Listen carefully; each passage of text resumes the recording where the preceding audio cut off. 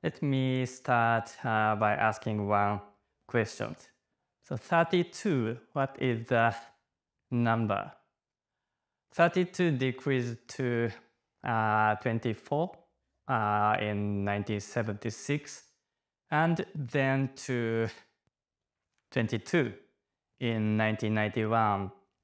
It is 32 years ago. So as some of you already know, because you already know my title, this number is the gestational age when the fetus cannot live outside the mother's womb. In other words, gestational age after which the neonates can be resuscitated in Japan.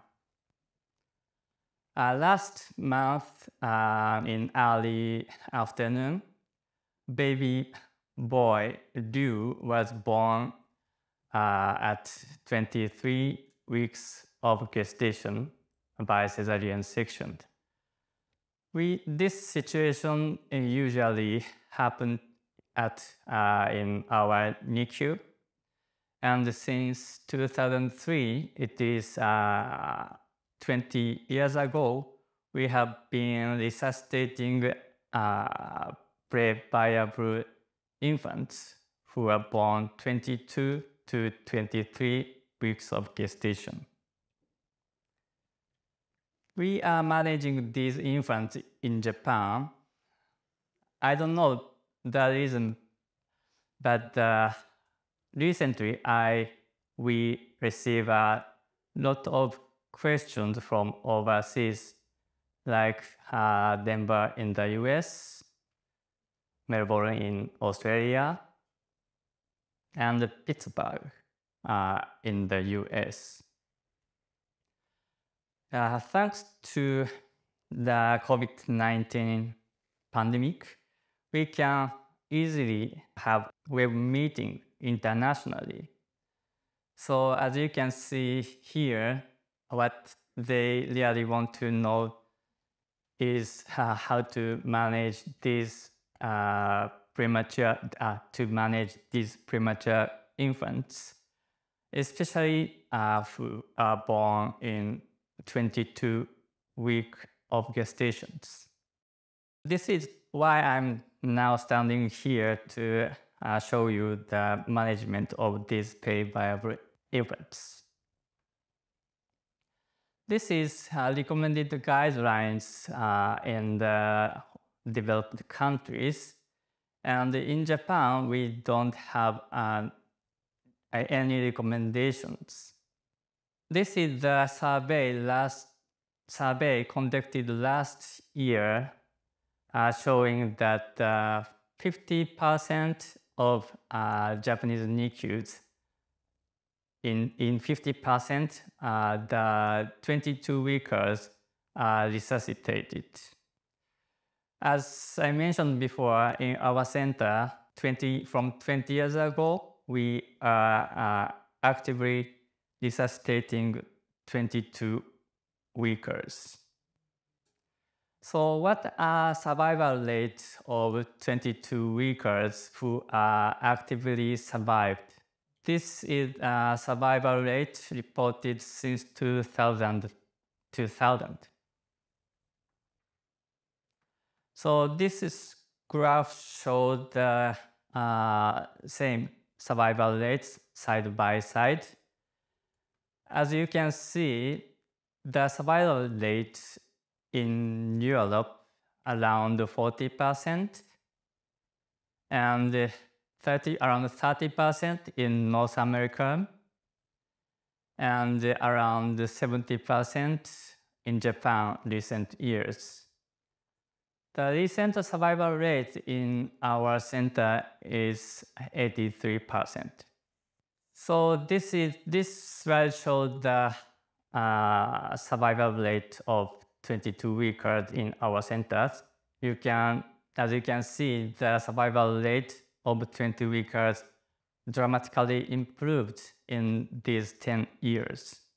From now, we are showing how to manage these peri-viable infants in two different ways. One is our experience in our center on management of 22-weekers. The second one is the result from the survey from Japanese NICUs conducted last years. At first, this is the umbilical cord management in our center. So umbilical cord milking is performed to all 22-weekers except for data missing cases. Delayed cord clamping is not performed in our center. So in other Japanese centers, in 90% of Japanese NICUs, umbilical cord milking is performed, but very rare centers is delayed cord clamping. So, and umbilical cord milking is performed by neonatologists after umbilical cord clamping in more than 80% of Japanese NICU. In terms of respiratory management during resuscitation in delivery room, all 22-weekers were intubated, and the time from delivery to intubation, median time is 3 minutes, and the size of endotracheal tube is 2.0 millimeter or 2.5 millimeters. Surfactant replacement therapy were given in 93% of infants. How about in Japanese NICUs? In 57%, babies were intubated soon after heart rate recovery with mask bag ventilation. And most of NICUs, flow inflating bag is used for resuscitation, and the surfactant replacement therapy are done in 62% of Japanese NICUs. So after resuscitations, can mother and the babies meet in the delivery room? Almost mother and infant can meet.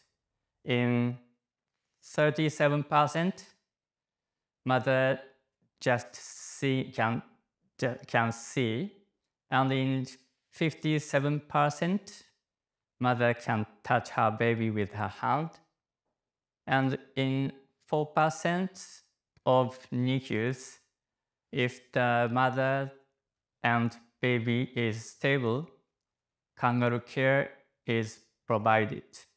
Very immature skin is one of the causes of bacterial or fungal infections, which can lead to neonatal death. In our center, skin care is managed by nurses with many staffs. You can see here. I don't have enough time today, so I cannot explain each of them. So please ask our nurses later. This is the picture of baby Yu I presented after umbilical cord line insertion. In addition to the umbilical cord milking, neonatologists performed ultrasound is unique for to manage 22-weekers in Japan. As you can see, cardiac ultrasound and head ultrasound are performed 1 to 3 times a day. during first 3 days, and once a day from day 4 to day 7 by a neonatologist. This is the echocardiographic indexes we use. In most Japanese centers, these index they are related to patent ductus arteriosus (PDA), and in some NICUs, they measure the index of cardiac afterload to determine to use vasodilators. As I mentioned, we are performing frequent echocardiograms and use dopamine and dopamine in about 90% of patients. And in other Japanese NICUs, about 60% of NICUs, steroids, dopamine, and volume loading are used to maintain blood pressures. In respiratory management during acute phases, we usually start with conventional mechanical ventilation CMV and change it to high frequency HFOV. I don't know how to pronounce it. HFOV after first 3 days after decreasing the risk of IVH, intraventricular hemorrhage. In contrast, in Japanese NICUs, it is almost same. SIMV is firstly introduced and gradually changed to the mode of HFOV.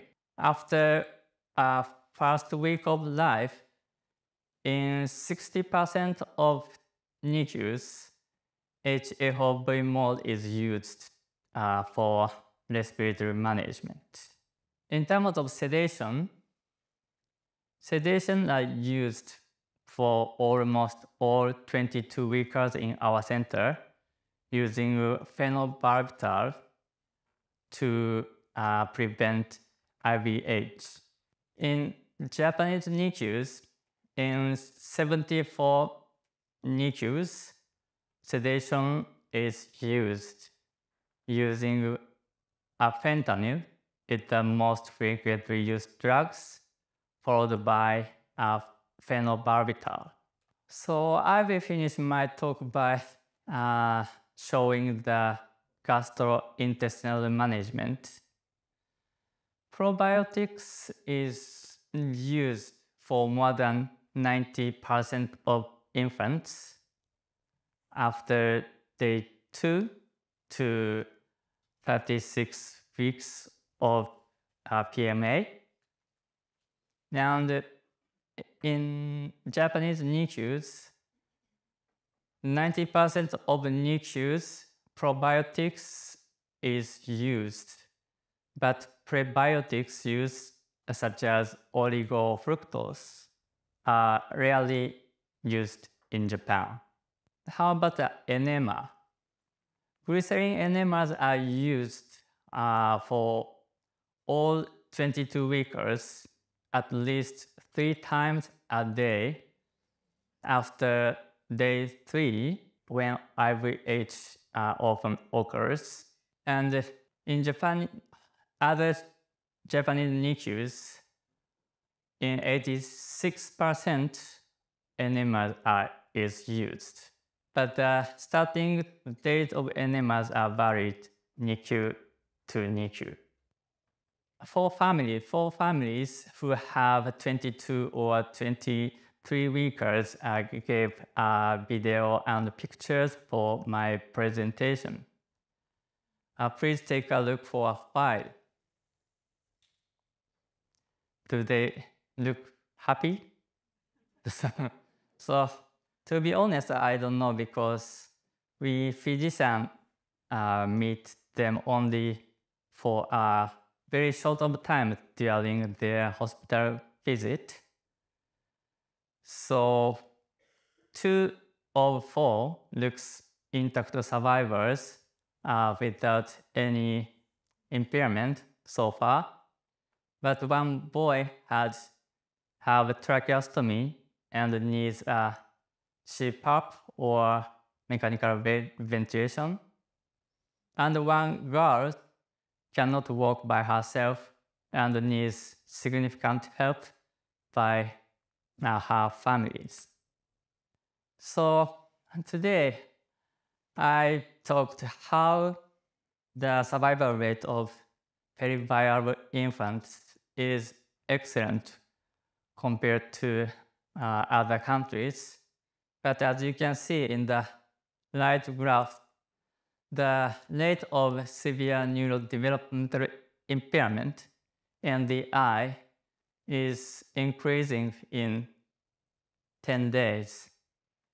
So now our discussion is shifting to improve survival rate to survival rate without any impairment and improving the quality of life of such a tiny babies and their families.